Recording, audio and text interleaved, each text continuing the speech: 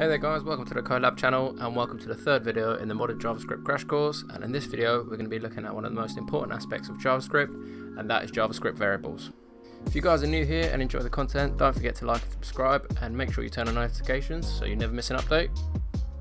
Now, from doing your own research and looking at other tutorials, you've most likely heard the term variable when learning about JavaScript or pretty much any other programming language, and that's because they are vital to the function of a programming language. Now, what a variable is essentially just a named storage container for data, so you can place data into these containers, give the container a name, and then refer back to the data simply by naming that container. Now, before you can actually name a variable, it has to be declared, and we can do this now with three different keywords, and those three keywords are var, let, and const. Now, there is a difference between the three, so before we dive into the differences, let's just have a quick history lesson. Now, when JavaScript was first created, we can only declare variables with the var keyword, and var held its glory for almost a decade. However, in 2015, let and const were created and introduced, which didn't immediately shake up the system. However, slowly but surely, and now in the present day, let and const are predominantly used, and var is not obsolete, but generally considered as bad coding practice because of its disadvantages, which we're going to be going over in this video. So now we have a little bit of knowledge regarding the history of the keywords. Let's now get into their specifics and how they differ. So we'll start off with the var keyword. So the var keyword can be reassigned, it can be redeclared, the initialization is optional, any globally scoped variables are added to the window, and the var keyword is function scope. Now, the let keyword does have similarities, but it does differ slightly to the var keyword. So it can be reassigned like the var keyword, however it can't be redeclared. The initialization is optional, however globally scoped variables are not added to the window, and unlike var, let is block scope. Now, the const keyword is pretty much the complete opposite of the var keyword. It can't be reassigned, it cannot be redeclared. The initialization is not optional, and again, like the let keyword, globally scoped variables are not added to the window, and const is block scoped. Now, in regards to block scope, which the let and const keywords are, and function scope, which the var keyword is, I will speak about in just a moment, but first I want to go over the other specifications regarding assignment, declaration, initialization, and globally scoped variables, and just show you guys these specifications in action. Alright guys, so we're inside of VS Code, and as you can see, we're inside our JavaScript Crash Course folder and also inside our external JavaScript file. And as you can see to our right here, we've opened up live server. So what I'm going to do is just open up the console. So you can see the console here. Now what we're going to do is just go over some of the different specifications between the var, let, and const keywords. So in regards to their reassignment, the redeclaration, the initialization of it being optional, and globally scoped variables, and then we'll talk about block and function scoped. So first we'll take a look at the var keyword. Now, when you're using the var keyword, variables can be reassigned. So if I create a variable now with the var keyword, I'm just going to name this animal, and I'm going to give it the value of, let's say, dog. So we now have a variable in place with a value of dog, and all I want to do is just log this into the console. So we log in the animal variable, and as you can see, it gives us the value of dog. Now, with the var keyword, what we can do is actually reassign this. So if I go underneath this line here and I grab the animal variable, and let's just change this to cat. If we now look at the console, you can see we've reassigned it, and now the value is no longer dog, it is now cat. Now, as we saw in the slides, we can do the same thing with the let keyword. So if I just change the var to let, you can see we get the exact same outcome. So if I just uncomment this, so initially it's assigned to dog, uncomment this back, you can see now we have cat. Now again, as we saw in the slide, this won't work with const, so let's just put in const here and see what it gives us. As you can see, we get an error. That's because with const we can't reassign our variables. Now, in regards to redeclaration, the var keyword, we can redeclare it as many times as we like. So we'll go underneath, well, let's just comment all this out first. We'll go underneath this comment and let's just create another variable with var, and for this one we'll give it the name of year, and then let's just say 2021, and let's also log this, so log in the year, and as you can see, it's giving us the value of 21, which we've assigned here. Now we can actually completely redeclare this, so instead of 21, let's do 22. You can see now the output in the console is giving us this value here, so we've completely redeclared the variable with a var keyword. Now this is when the differences with the let and const keywords start to kick in, so let's just try the same thing here with let. So we'll just change these to let. As you can see, it's thrown us an error, and then of course with const it will give us the exact same thing. So change this to const, and again it will give us an error. That's because with the introduction of let and const we can no longer redeclare our variables.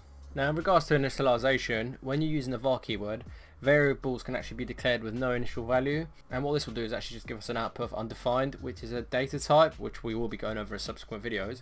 But just to show you guys what I mean, I'm going to comment all this out and go to this comment here, and I'm just going to create another variable with var, but I'm not going to assign it a value, so I'm just going to name it car, and then I'll just log this into the console.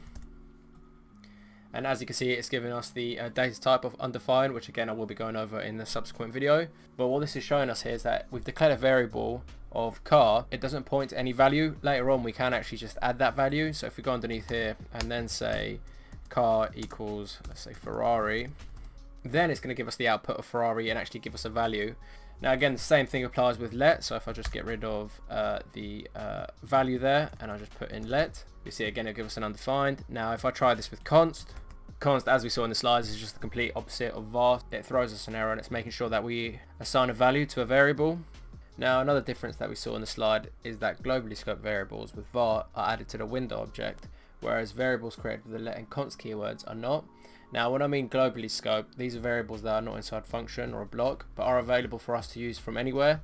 Again, we will speak about scope in just a moment, but just to show you guys what I mean by globally scoped variables inside the window object, I'm just going to get rid of this and go underneath the comment here, and I'm just going to create another variable with a var keyword, and we're just going to use the car name again, and we're going to give it the value of Ferrari.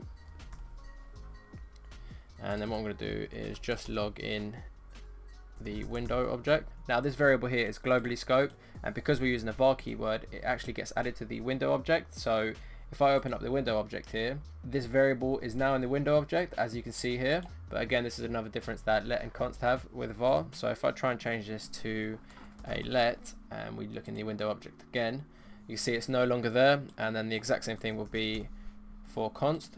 And again, I'll open up the window object, and this variable now is no longer in the window object. So those are just some of the differences between var, let and const that we saw in the slide, and as you can probably make out some of the flaws with using var. So the ability to actually redeclare a variable isn't really a good thing. This is only going to really lead to error prone code.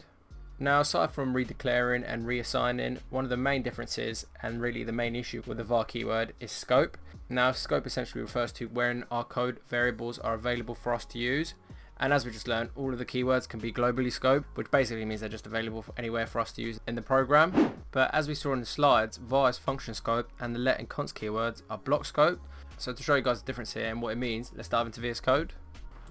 So we're inside VS Code here, and as you can see, we've got a variable for person with a value of John, and then we've also got a function which has a variable of car, which has the value of Ferrari. Now if I try and log in the variable of person in here, you'll see we will get the output of John, which is its value.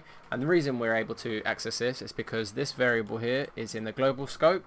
Now let's try and log in the variable here of car, and as you can see, it's giving us an error saying that car is not defined. That's because the var variable in here is inside the function, meaning it's function scope, and it's only available to us now inside of this function, hence why we're getting the error here.